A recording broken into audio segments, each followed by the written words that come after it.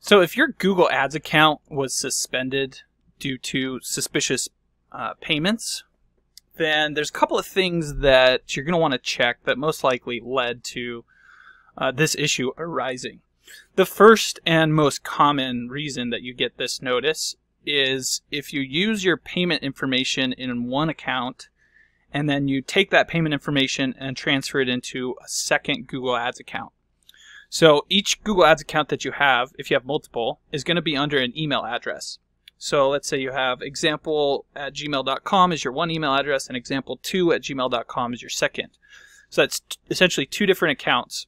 Well, if you're using the exact same billing information in this billing section here, so if you click the tools and settings, and then under billing, if you click summary, it's actually, we're going to have to go to settings here.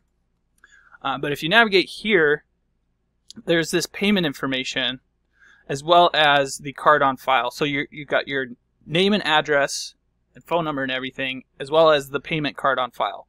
If those two things are the exact same in two different accounts, what Google Ads thinks is somebody stole your credit card information, created their own Google Ads account, and is now running ads on your credit card. So that's a huge red flag to Google. And, you know, Google, this huge multi-billion-dollar company, doesn't want to take the risk that, you know, maybe your Google Ads account is legit.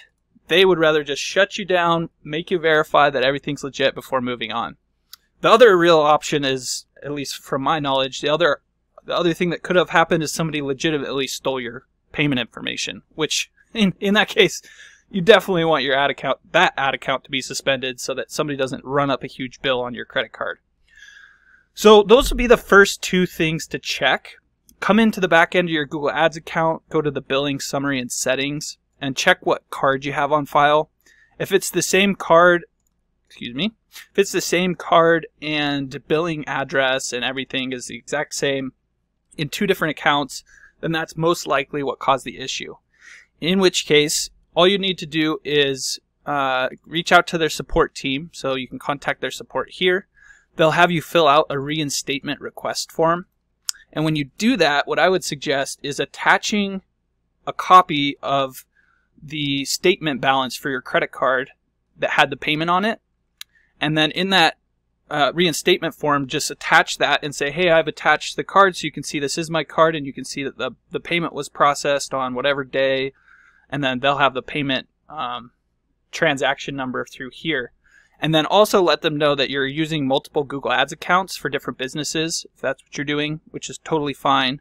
Google just needs to verify that it is actually you using two different accounts with the same billing information. It's technically not a violation of their terms of service or their policies or anything, but they just, you know, there's basically algorithms that see this information duplicated in two accounts and it sets off this red flag and they automatically suspend your account before anyone even looks at it. So don't get too terrified if you do see this. There's certainly ways to help Google understand that this was not suspicious payment activity, if indeed it was not. So I hope that was helpful. If there's anything you did have questions about in terms of, you know, suspicious payment activities in your Google Ads account or getting your Google Ads account unsuspended, don't hesitate to reach out. You can just drop your questions in the comment section below. I'll be sure to get back to them there. And if you do want some professional help with your Google Ads, don't hesitate to reach out. You can check out my website in the description. I'll leave a link there. And until next time, take care.